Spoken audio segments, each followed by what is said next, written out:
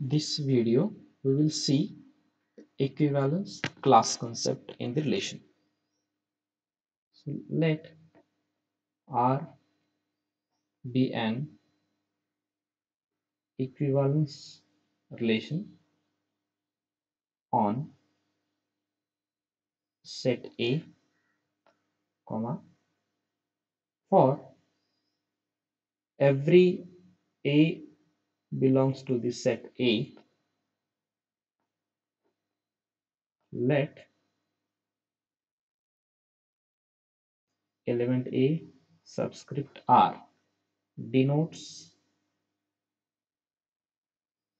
an equivalence class defined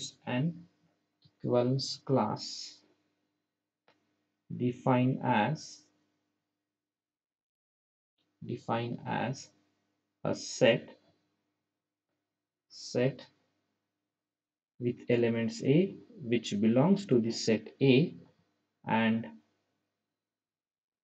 small a is related to X. What it means is R be an equivalence relation on set A. Consider then for every element belongs to the set A. For every element belong to the set A, let A of R denotes an equivalence class. Now meaning is for every element there exists an equivalence class. For every element there exists an equivalence class which is defined as a set which contains element X which are from the set A itself. Okay, and A is the element for whom you are writing equivalence class. A is related to X, meaning is equivalence class for an element contains a set of elements to which it is related. Let us understand by an example. Suppose set A contains elements 1, 2, 3 and relation R is defined as the pairs 1, 2, 2, 3 and 1, 3.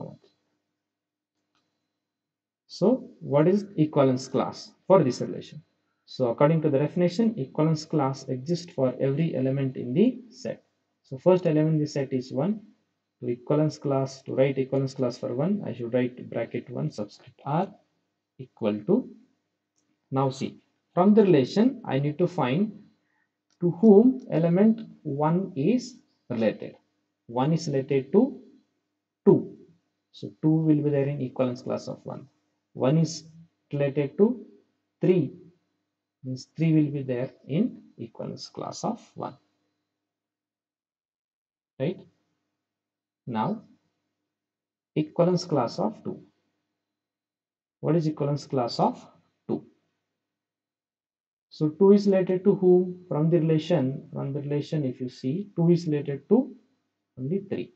So 3 will be there in equivalence class of 2. And last, what is equivalence class of 3? So 3 is related to whom? From the relation, if you observe, 3 is not related to any element.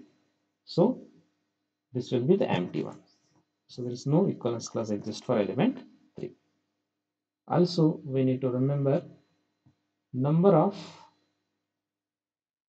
distinct equivalence classes.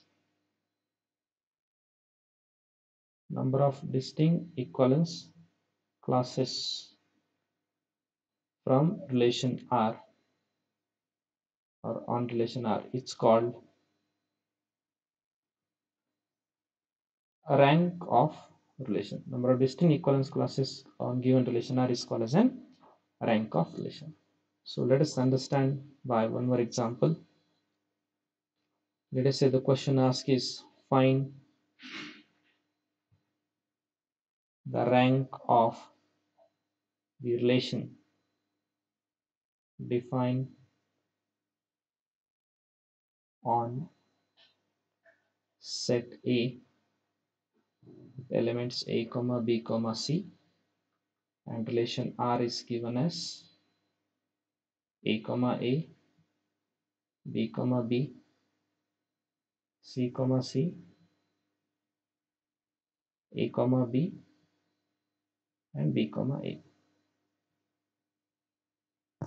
So to find out rank of the relation, I should find first the equivalence class of every element. So first element in the set is A. What is equivalence class of A? So A is related to whom? A is related to A. A will be there in his equivalence class. A is related to B. So B will be there in his equivalence class. Then what is equivalence class of B? So B is related to whom? B is related to B. So B will be there in his equivalence class. Again B is related to A. So A will be there in his equivalence class.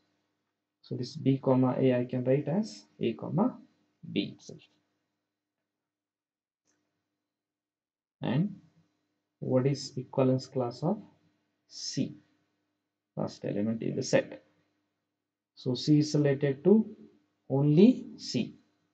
So single element in his equivalence class. So now I want to find the rank of this relation. So rank of the relation is number of distinct equivalence classes. So equivalence class of A is A comma B.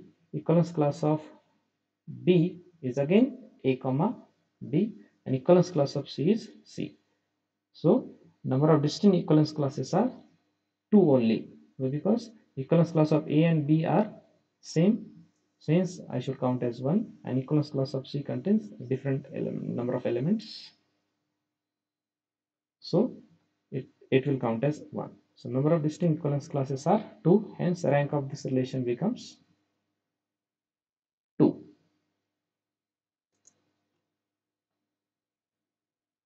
Now let us see one more example on partial order relation. Partial order relation. Suppose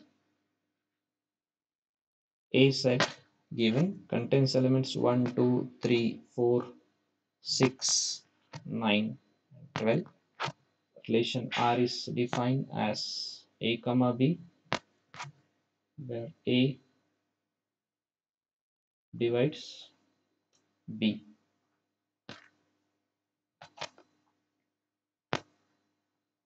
And we need to show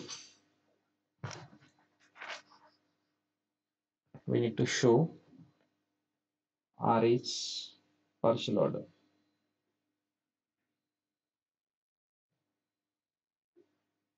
R is partial order relation. So first of all, let us write the pairs possible.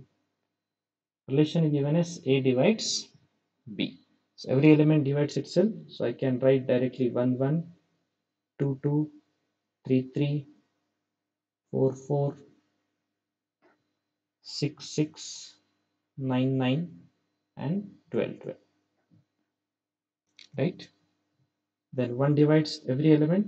So I can write 1, 2, 1, 3, 1, 4, 1, 6, 1, 9, 1, 12.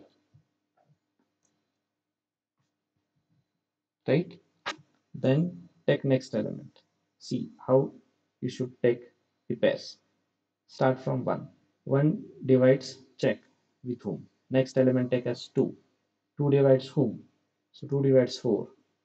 2 divides 6. 2 divides 12. Right? Then take next element as 3 from the set A. So 3 divides whom? 3 divides 6. 3 divides 9. 3 divides 12. Take next element 4. 4 divides whom? 4 divides 12. Take next element 6. 6 divides only 12. Next element is 9. 9 divides none of the element from the into set A. So that's it. Right? These are the possible pairs. Now to check whether it's partial order, we need to check the 3 properties: reflexive, antisymmetric, and transitive. So let us take reflexive. So for every element A in the set, for every A in the set, A comma A is there in relation R. Element contains 1, 2, 3, 4, 6, 9, 12, and 1, 1, 2, 2 up to 12, 12 are there. Hence you can say it is an reflexive relation. Check for antisymmetric property.